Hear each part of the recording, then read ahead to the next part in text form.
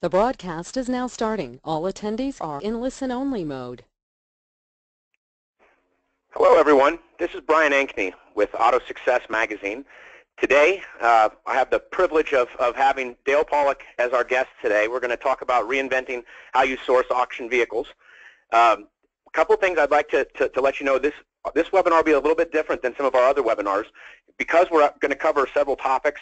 If you have questions, we will address the questions, at intervals in between the topics, as opposed to holding them to the end. So if you have a question, please look on the bar that runs on the right side of your screen. There is a place where it says questions. Right to the left of that is a plus mark or plus sign. You click that and you can type in a question, and then I will read those questions to Dale and he'll answer them for you. One more thing I wanted to say before we get started today is that if you haven't already, please join AutoSuccess webinars. AutoSuccess webinars is a group on Facebook. You just type it in the search bars, AutoSuccess webinars. It'll come up. It's a place where you can interact with our speakers and other attendees. As you're going to learn a lot of things on these webinars, and as you try to implement them in your stores, you're going to have different challenges and great ideas that you can share with others. So I'm going to go ahead and introduce Dale. Hi, Dale. How are you? Good, Brian. Thank you very much. We'll just get started right away with the first question. How do many dealers view wholesale sourcing as problematic? Well, wholesale sourcing is a broad phrase or term that covers a lot of different aspects of acquiring vehicles. But generally speaking, I think it's fair to say that most dealers will acknowledge some common issues when it comes to sourcing used vehicles in the wholesale market. It's a time-consuming process. Very often it's difficult to find the cars that you want to buy. When you do find them, very often they're too expensive or you're not sure what to pay for them. And then perhaps, there is another issue that maybe not everybody will acknowledge, but I think is pretty common, and that is that although you think you know what you want, it's not necessarily what you need. So there really are a whole lot of issues when it comes to sourcing used vehicles. All right. What makes the process so time-consuming, Dale? Well, as I said, first of all, finding the car you want. There's over 300,000 used cars maybe in the market on any given day. And they're often on different auction house platforms, which means that you have to go to a number of different places, either virtually or physically, to see all of the available vehicles. And then once you go to those places, which it's pretty difficult to go to all of them, you have to investigate the vehicles in terms of knowing what their condition is, what their histories are, and sort of vet each car one by one. It's just a very tedious, time-consuming process if done correctly. And I think because it's so hard and because it's so time-consuming, the reality is that many of us just simply shortcut the process. And when I say shortcut the process, I mean maybe not investigate or search for all the cars that might be available, like the one you want, or perhaps not spend as much time as you should vetting each car before you make a decision to acquire it. So a lot of shortcuts, I think, take place, and those shortcuts often result in less than optimal retail outcomes. All right. Actually, we have our first question. It's from John. Outside of traditional auctions, what are other viable sourcing avenues in the industry today? Well, I think everybody would acknowledge that the best place to source a used vehicle is at your showroom. That's probably pretty obvious to most. But there's definitely a fine art to the practice of sourcing used vehicles even at your front door. And this is another area of great opportunity where I believe that many dealers do not take care or enough care to understand best practice discipline when it comes to getting cars on trade-in from prospective shoppers. But outside of the trade-in realm, there's a lot of activity going on in the market today, sourcing vehicles directly from consumers. There are a number of very interesting and viable third-party sources that do that.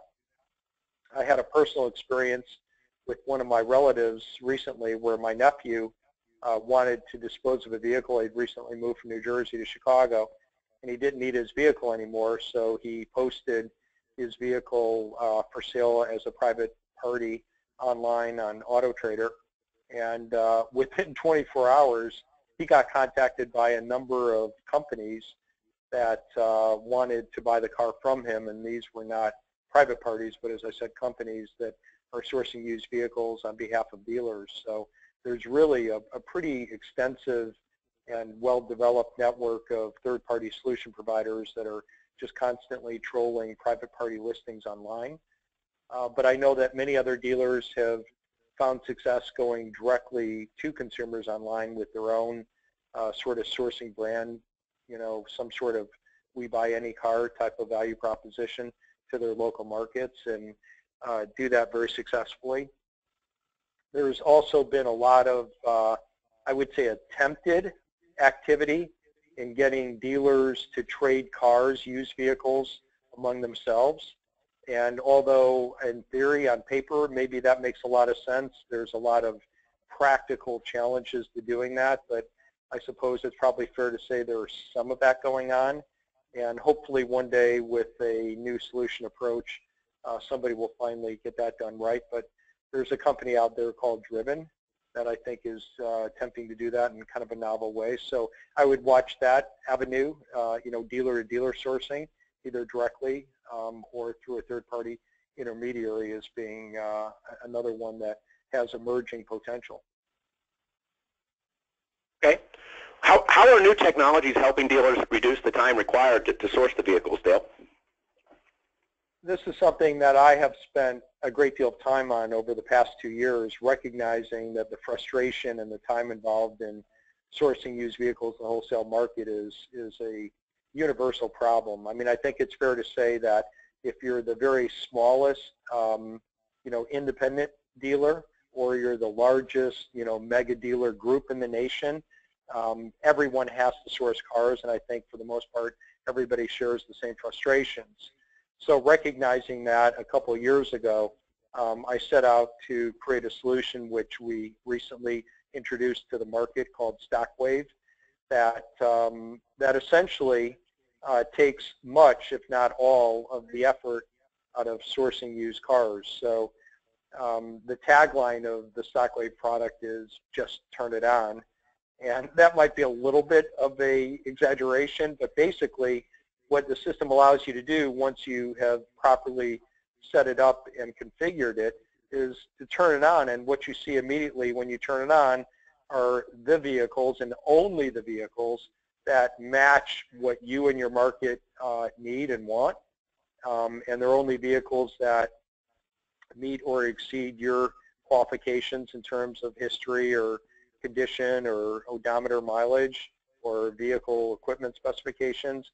Only those vehicles, importantly, that you can buy for the right amount of money that will allow you to make a profit that's consistent with your expectations. So with that StockWave product, it essentially takes off the table all of those common problems of which we just spoke about having to sort through a lot of cars to find the ones you want, spend a lot of time vetting those cars, and then avoid a lot of the frustration of attempting to buy those cars, bidding on those cars when you can't get them because they're going for too much money. So, I think technologies of that nature, StockWave, are ones that have and will continue to come along and become refined that will take a lot of the burden out of sourcing used vehicles in the wholesale market. All right. Dale, auctions have been around in the industry forever. Why are these solutions just available now today? Largely because of the lack of transparency in the wholesale marketplace.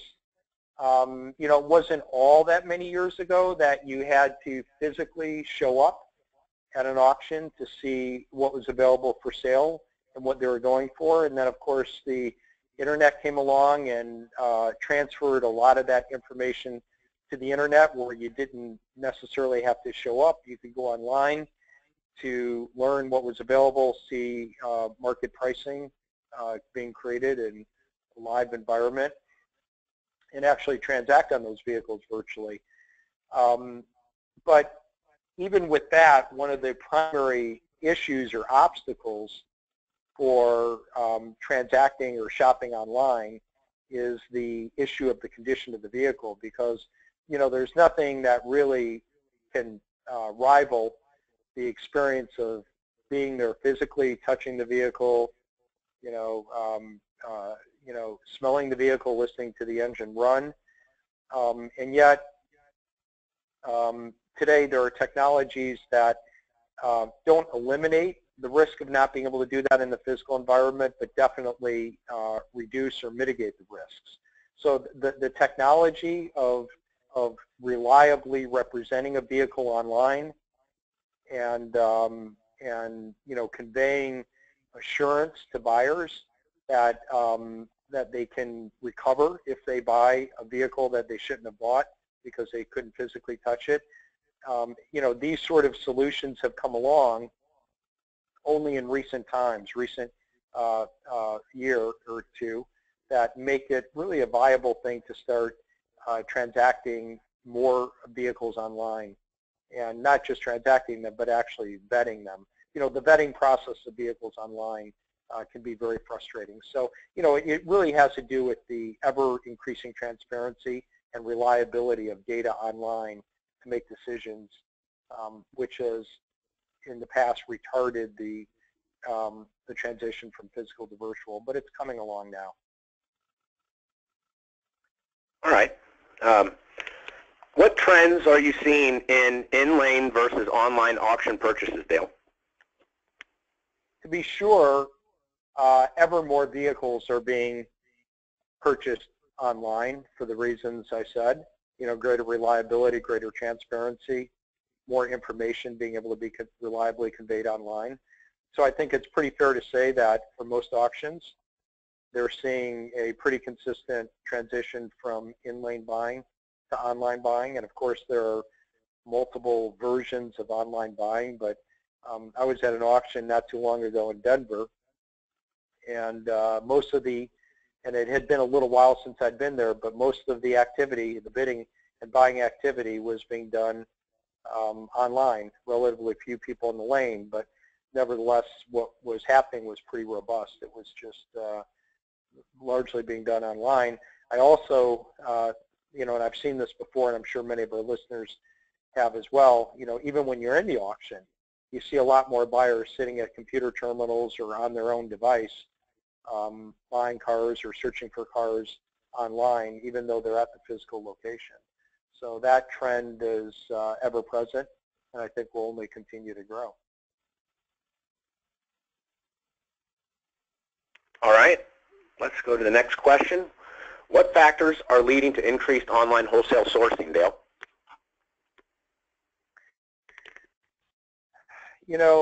There's a lot of factors, the transparency and the reliability of the data that I mentioned, but I think it's also the case that good informed buyers are today more attuned to the fact that what they should be buying is not necessarily what just happens to catch their fancy, at a particular moment, but they're becoming more data-driven and buying more vehicles that are ones that their market is demanding and ones that their dealership actually needs based on current supply and demand. So I think that, the science coming into the industry rather than being driven largely by emotion, and when I also talk about the science, I talk about the economic science, of being sure that on any given transaction, you've paid a price that would allow you to properly cover your expenses of transportation, reconditioning, tax, if any, and profit objective, and yet still price the vehicle in the market at a reasonable place. So, a lot more intelligence is really being applied to the acquisition process rather than emotion and gut instinct. And I think that all that science that goes into it being applied by most effective buyers creates the need for technologies and also creates the opportunity to do it at a lower cost structure, that being the online environment rather than the physical environment. So, the science and the sophistication of the science is really drawing a lot of it to technology and to the internet. Okay. Why do auction purchased vehicles prove problematic for many dealers, Dale? The dealer who wins the car at auction is the person who would consider the vehicle to be of highest value. I mean, the car goes to the last buyer with their hand in the air. So just by definition, when you buy a car at the auction, you're paying top dollar. And I don't necessarily think that paying top dollar is a problem, so long as you recognize that you have paid top dollar and then conduct yourself from that point forward appropriately. So what does appropriate mean? Well, appropriate means getting the car quickly reconditioned into the front line. And when we talk about the front line today, there are two distinct front lines. There's the physical front line and the virtual front line. And with respect to the virtual front line, I have come to know that the best practice among dealers who buy cars at auction are to get them posted within minutes of the bell ringing on the car. And that's the car with photos, not necessarily the final or greatest photos, but the initial photo with the description that's pretty robust with an appropriate price within minutes. The physical front line is also very critical that we get those cars to the front line properly. But to the question of why dealers often struggle with cars that are purchased at auction, it's because they often pay top dollar for the vehicle and they are not mindful of the need to get the vehicle merchandised quickly. And then, if you do own a vehicle, however it's purchased, but commonly purchased from auctions at top dollar, you have to get in and out of that car quickly. There's absolutely no substitution for recognizing a vehicle that you own for a lot of money is being a car that has a defect. And that defect is one that you have to recognize and turn out quickly. You want to get your money in and out of a car quickly in general, but particularly when you own the car for a lot of money. So, I think that is really the trap for dealers that buy vehicles at auction. They pay, by definition, top dollar for the car, and then they treat those cars as they might treat any and every other car with not enough urgency to turn it. But if you pay top dollar for a car, price it, and sell it quickly, you can, repeat that process over and over and make money doing it. All right. Dale, what do you see as key challenges or opportunities in the wholesale market in the months ahead? It happens to be the case that every single year I watch the same phenomenon occur over and over, and it seems like as an industry we never really learn from it. So what I'm referring to is this, that for most dealers right now we are in the strongest selling season of our entire year for a lot of different reasons. The springtime characteristically is our strongest peak selling season. So right about the time that spring comes along, every year without fail, I get a lot of telephone calls and notes and comments from dealers that say something like, oh my gosh, I finally got it figured out. We finally have it dialed in. We finally hit our stride. We've got it handled now. And largely the reason why everybody is feeling so good about themselves and their management prowess this time of the year is at least in some part due to the fact that it's springtime. You know, rising tide lifts all boats. And what we fail to recognize every single year at exactly that same moment is that the wholesale market has reached its peak. So think about it. Right about the time that we as dealers feel like we finally have this thing nailed, without recognizing it, the ground underneath our feet is beginning to shift downwards. So what that causes is us invariably this time of year, due to overconfidence, to go out and buy more cars than we should, believing that these current sales volumes are going to continue forever, and they never do. But we go out, therefore, and buy cars that we think we're going to sell, and we're doing it at absolutely the wrong moment because it's the top of the market. And then invariably comes, you know, August or September, when sales plateau and then begin to decline, that we find ourselves, oops, with too much inventory that we purchased, you know, 60, 90 days ago at the very top of the market. And now the wholesale value of those vehicles is substantially lower. The retail value of those vehicles is substantially lower. And our sales are substantially lower. And in the fall, just like I got the messages in the spring about everybody having finally figured it out, in the fall, I get a similar quantity of messages saying, oh my God, I don't know what happened. It seemed like we were going along. How did we get in this rut? You know, how did we end up with this much aged inventory? And I see this pattern play out repeatedly every single year, and it just has to be understood by every used car operation today that you are at the top, or if not at the top, very close to the top of the wholesale market. It's only going to plateau and level off and go down from here. And your sales, no matter how good you might be, will hardly ever rival springtime sales volume levels. So now is the time really, as you should always, be particularly concerned about your inventory levels.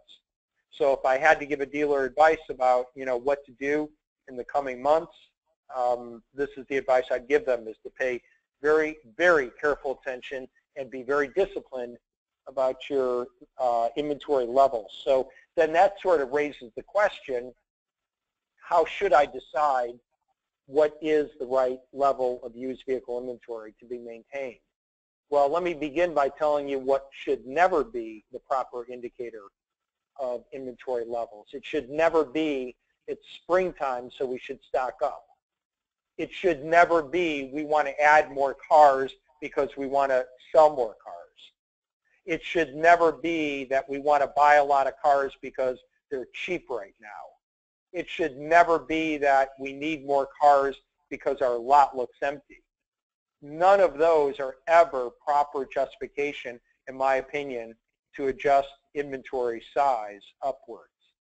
The only valid justification for increasing inventory size is to regulate turn. So let me explain what I mean there. At a minimum, and I stress at a minimum, in order to have profitability, you should never maintain a used vehicle inventory size that's greater than your average monthly retail sales. In other words, your used vehicle inventory should at all times be turning at a minimal rate of 12 times per year or 1 time per month on average. That should be a minimum. If you are not turning your inventory retail at least 12 times per year, 1 times per month on average, you've got too many cars. You have absolutely no business in the coming months purchasing more inventory. You need to sell what you have. Now, if you get your inventory turned to a level that many dealers do today, that in my opinion is somewhere around 15, 16 times per year or greater, then unless you are either capital or space constrained, now you have a justification to do one of two things. Either slightly raise your price, which will slow your turn, but bring more profit to the bottom line, or alternatively, increase your inventory size. But never add more vehicles to your inventory to bring your turn down below at least 12 times per year or 1 times on average per month. So regulating inventory turn between 12 and I would say on the high side 15 or 16 is the way to assure yourself that you have the proper level of inventory. Now, one word of caution or note about this advice: it is absolutely the case, possibly, that if you had had more vehicles, you would have sold more vehicles. And my advice to you is get over it. Get over it. Because on the chance that if you did have more vehicles and you didn't sell more vehicles, what you're going to end up with are aged inventory. And there's absolutely no future in holding aged cars. So my firm advice when thinking about purchasing in the coming months is to maintain retail inventory levels that are consistent with a minimum of 12 and a maximum, let's say, of 16 retail turns per year.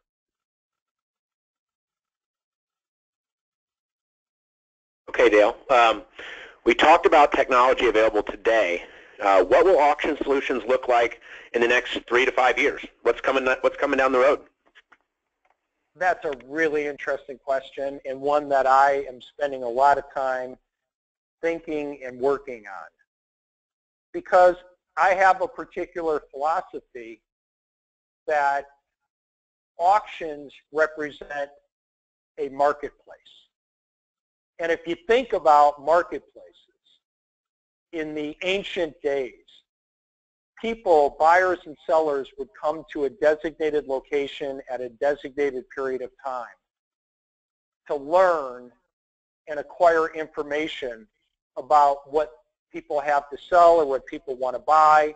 They would exchange information that would allow pricing to be determined that would affect transactions. And in the years gone by, we had to come together physically in order to affect that sort of transaction. And then the internet came along and allowed us to create the equivalent of a physical marketplace in a virtual environment. But still, buyers had to post what they had to sell with all the relevant information. Buyers had to show up virtually and peruse and communicate and exchange information with sellers, very often in order to affect a transaction. But basically what happened is that the physical environment transferred to the virtual environment, but they were still marketplaces. And I think that the next evolution of a marketplace is a network. And I think that we can see plenty of examples outside the automotive industry where marketplaces haven't been done away with by networks, but they've been augmented by networks. So let me give you a couple of examples. In the employment arena, it used to be if you wanted a job, you might go to a trade conference and talk to prospective employers, or you might go to a job fair.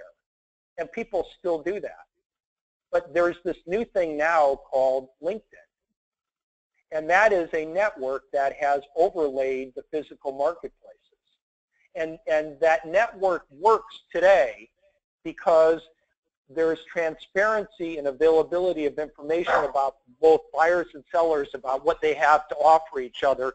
That means that they don't have to they don't have to both show up at any given place to learn about what each other has to offer. There can actually be a connection made in an automatic manner. And another example of that is dating. You know, it used to be that in order to find a date or a mate, you used to have to go perhaps to a club or to a bar, which is a form of a physical marketplace, to learn about what is available, what people want and what people don't want. And people still do that today, to be sure, but now you have this thing called Match.com. And once again, the difference there is because we know so much about what somebody has to offer and what somebody else is looking for, that rather than having to have those people show up at a designated time or place to learn about each other, the network can make automatically the connection. And I can go on with similar examples of how networks have not replaced marketplaces, but have augmented marketplaces and allowed connections and transactions to occur in a more cost-efficient manner. But if you take those experiences and apply them to the wholesale market, it's clear to me that we still have to show up as a buyer or a seller, either physically or virtually, at a designated place at a designated period of time to learn what each other has either to offer or what they have to buy. And I think that the future of our wholesale auction business will never be to replace that, but to be augmented, because today with technology and the availability of information about what sellers have to offer and all of the relevant details and what buyers want and need to buy and all the relevant details about what they're willing to pay, we can automatically make those connections and create a network effect that overlays the physical and virtual marketplaces that we've all and call auctions. And when we do that, what we will be able to achieve is greater efficiency. We'll be able to transfer vehicles from sellers to buyers that are more appropriate, that are at a reasonable and agreed upon price, and with much less cost and effort involved on the part of both buyers and sellers. So to answer your question, where I think we're headed and where I would like to really spend, and I will be spending and deploying a lot of resources, is to create that network environment to overlay the traditional auction marketplace. All right. I have a follow-up question to that. How would the bidding process work if it wasn't like time controlled? If there wasn't like a set time, like a start and a finish. If it was just bringing buyers and sellers together, how would the bidding process work? Have you figured that out? Well, absolutely. You see, if I know enough information about buyers in a given market, on any given vehicle that a seller might have to sell, I can pre-identify every buyer who needs that vehicle. Not only can I identify which buyers need that vehicle, if I know and have enough information about those buyers in terms of how they price their cars, what sort of profit they desire to make, how much their average reconditioning is for a vehicle of that type, what their packs are. If I know all of that sort of information about all those buyers, what I can do is I can rank order them and present to the seller of that vehicle without any effort on the part of the buyer or the seller which buyer is willing to pay the most amount of money for that vehicle at any given moment in time. And therefore, we don't need to worry about the bidding process. We already potentially know who needs it and who's willing to pay the most amount of money. So if we can't identify that without bothering anybody to do anything, why wouldn't we just ship the car to them? And then if they didn't want the car, which would be irrational because by every objective indication they need the car, their inventory needs it, their market demands it, and it's at a price that they're willing to pay based on their profit expectation, their transportation reconditioning costs, why can't I just ship the car to them, and if they don't want it, I'll take it back? And think about how much more efficiency that experience will bring to the marketplace. That's where we're headed. Wow, that's fascinating, Dale. that's really cool. What kind of results have you heard from dealers using these technologies, Dale? Well, the technologies are new. In the case of Stockwave, for example, it's only really been in the market for about 60 days. But the early indication is that the dealers that are using it are validating the fact that it saves an awful lot of time and effort. But, two things to be noted there. Number one, we're just beginning, absolutely just beginning.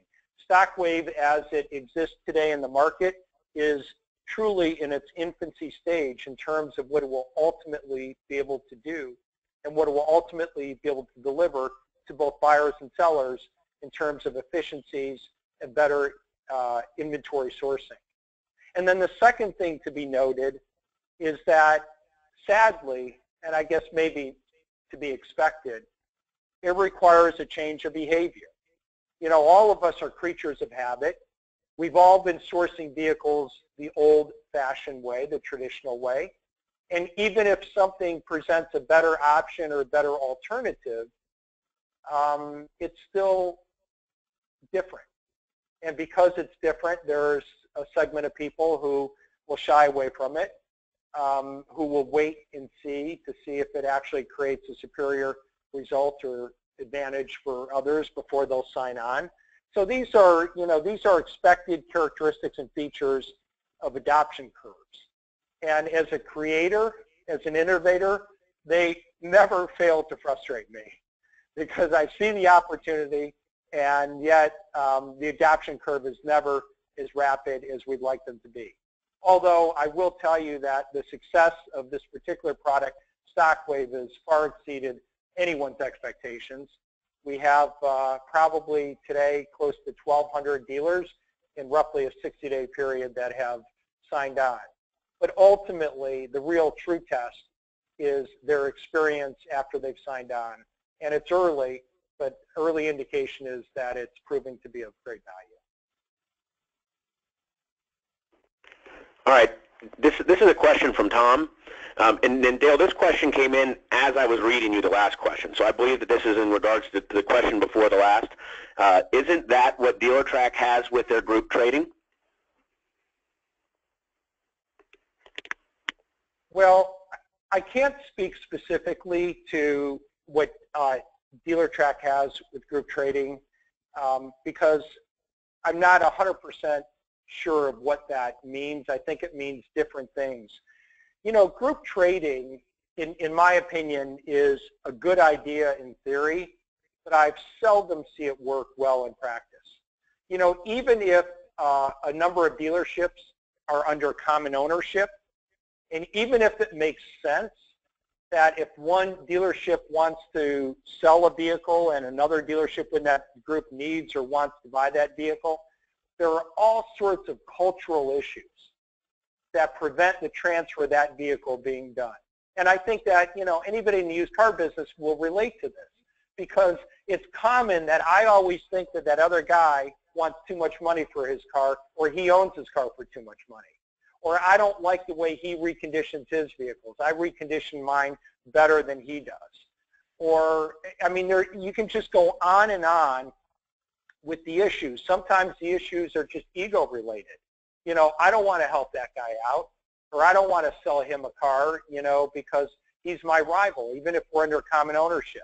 So it makes sense in theory among dealers to trade cars among themselves, but for a lot of practical and cultural reasons, which are sometimes valid, sometimes not valid, but nevertheless present, dealer-to-dealer trade networks have proven to be very challenged.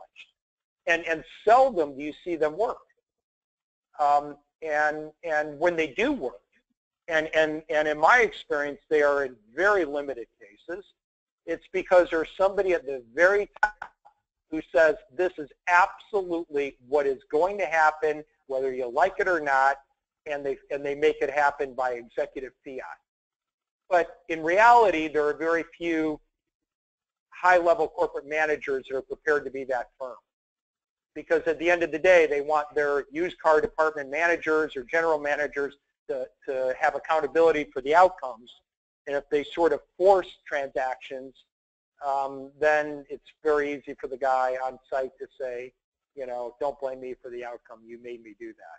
So I'm pretty skeptical, or maybe cynical, about the viability of dealer trade networks as we know them today. All right. Actually, we have a statement kind of question from Jonathan. Dale, Jonathan wrote, I agree with Dale on people buying in, but I also believe that a younger purchaser might be more open to try a newer sourcing avenue. Do you have a comment on that? Yeah, I think that's true. I think that's true, but sometimes, younger doesn't necessarily correspond to chronology of years.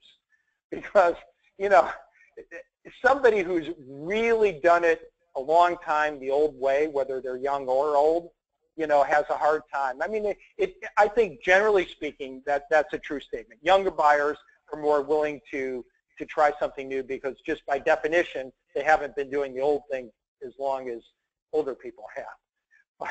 But never, ever, surprised these days when I see an old, timer, the light bulb goes on and they make the transition. And I love those moments. And similarly, I'm frustrated by the 24-year-old person, who's only been doing it a couple years but been doing it the old traditional way that just can't get their head around doing it. But I think there is some truth to that statement. All right. Well, at this point, if anybody has any further questions, please send them in. Dale, I appreciate you taking the time to join us today. I think this was a great webinar. Dale, is there anything else that you would like to share with our listeners?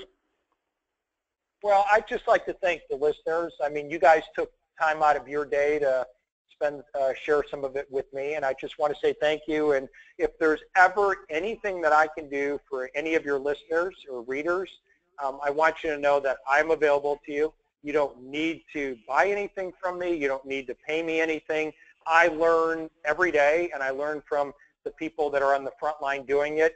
And my passion truly is to help you guys win and succeed. And if I make something along the way, that's nice, but that is not my primary motivation. So I'm absolutely privileged to communicate, to help in any way I can, anyone that I can. So thank you all for the opportunity to be together today.